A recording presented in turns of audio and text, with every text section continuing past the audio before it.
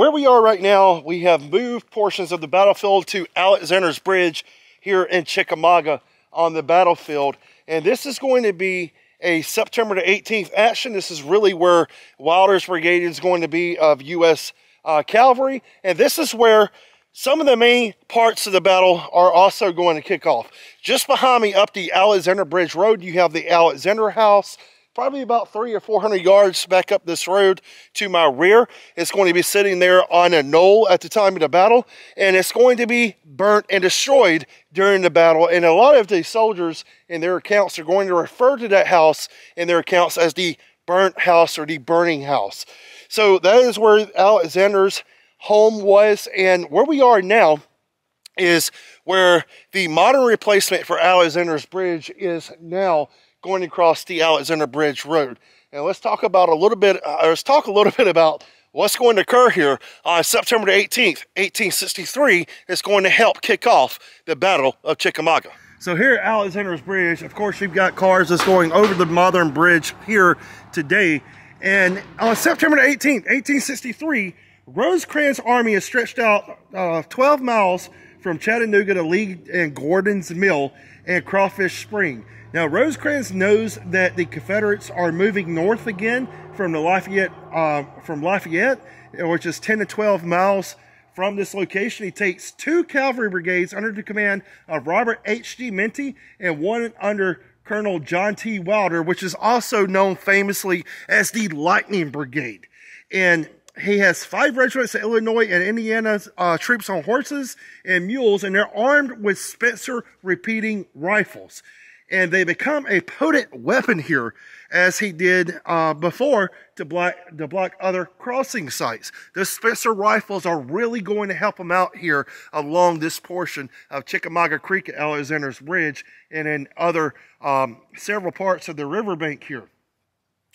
Now, they arrived here around September the 17th, and their mission is not to only guard the bridge, but to also guard all of the fords and crossings along West Chickamauga Creek. And they are strung out for several miles along the riverbanks that you see here. Wilder has around 2,000 men and a battery of artillery. And in 1863, we talked about the Alexander House is just sitting a little bit down the road from where we are now in this direction. Now, this is a modern replacement bridge. During the time of the battle here on September 18th, this was a wooden bridge, and this spanned across West Chickamauga Creek. The banks are steep, they're rocky, and fords in these bridges are important, and the 17th Indiana and Mounted Infantry are deployed along these creeks here. Now, the 98th Illinois troops are here as well, and the 17th Indiana tore up some of the bridges here, and they used a planking and built a small fort out of planks. And Company A fought from here as Confederate Mississippi forces approached from the south. Now, the Confederate forces that were approaching had 2 brigades of infantry of Whitehall's, Mississippi. He had 5 regiments of 1,800 men and another 2,000 men of Govin's Arkansas brigade, which was on the side of the road here in the creek bank. And the Illinois troops would move up. And the firepower of the Spencer rifles helped offset that man disadvantage here in Chickamauga at Alexander's Bridge and some of these other crossings here they were defending. St. John Liddell put in his report that the firepower of these 2 regiments were so severe that they inflicted 105 casualties on the skirmish line only. So they only lost 105 men, and they helped prevent that crossing here on the 18th of September. And why is this important? Well, it prevents Bragg's plan from taking effect like he wanted. That is often something that's overlooked.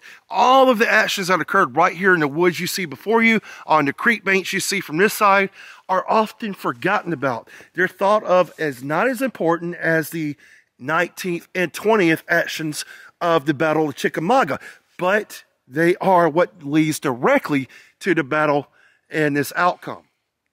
So when you're talking about the Battle of Chickamauga, these are things you need to think about that you may not think about that are important because they're overshadowed by the much larger events that's transpiring here. But Alexander's Bridge, what occurs here, what occurs at Reed's Bridge, what occurs at all of these crossings where these mounted cavalry are trying to deflect prevent Bragg's movements are going to be important. Right here behind me, you have a monument to the Indiana cavalry that was here in this position.